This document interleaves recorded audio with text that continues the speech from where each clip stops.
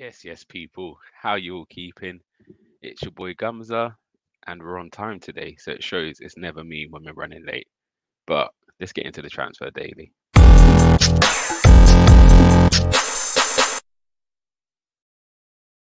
Yes, hope everyone's well. Hope everyone's good. Enjoying your nice fresh morning, sun shining. It's quite a nice day, so transfers been a bit quiet today. Not really much to report. It's the same kind of stories going around. Obviously, Vlahovic is the big main talking point. Arthur is wanting to join Arsenal. However, it seems like we're waiting on Juventus to find a replacement for him, so that's just kind of in limbo. Um, and you will probably seen Kolasinac is now left. So loyal servant to the club, massive servant to Ozil. But again, didn't really sell it alight. He started off pretty well in his Arsenal career, um, and then seemed to tail off after the first season. Um, but again, was a solid enough player. Just didn't really do anything special, and you can see the difference with Kieran Tierney being a massive upgrade on him. So wish Kolasinac all the best. It seems like Marseille is just taking Arsenal players for fun. That's now Saliba, Guendouzi, and Kolasinac they've got from us this year. Um, so think he'll feel right at home with those guys around. It is permanent. He's had a mutual termination of his contract. And he's now left, so it's not a loan with him leaving like on a free in the summer. He just terminated his contract, and he's now officially gone and off the Arsenal books. Um, with Pablo Mari looking like he's going to be leaving to go out on loan to Udinese. Is this the kind of freeing up the funds to in order to get the Vlahovic deal done? Reports are saying he's been offered a staggering 300,000 a week to join Arsenal, which I feel maybe a bit too too much at this stage in his career, 21 years old. Um, and again, where do you go next if he wants now to say he's enjoying Arsenal and he wants to now sign a contract extension?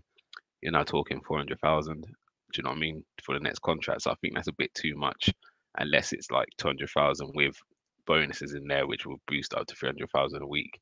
So like a goal bonus, a win bonus, and if he hits all of those bonuses on the week, then he'll get 300,000 a week maybe. Um, but time will tell.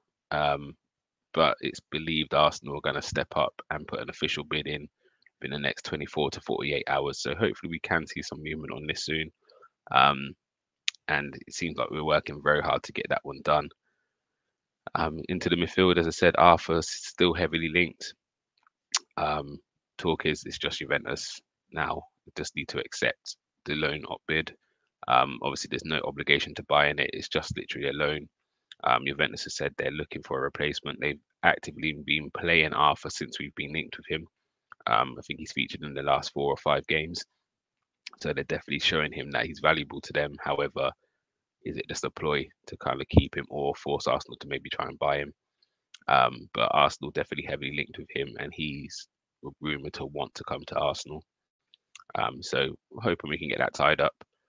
Um, with Thomas Partey, seems like not seems like Ghana have been knocked out of the African Cup of Nations.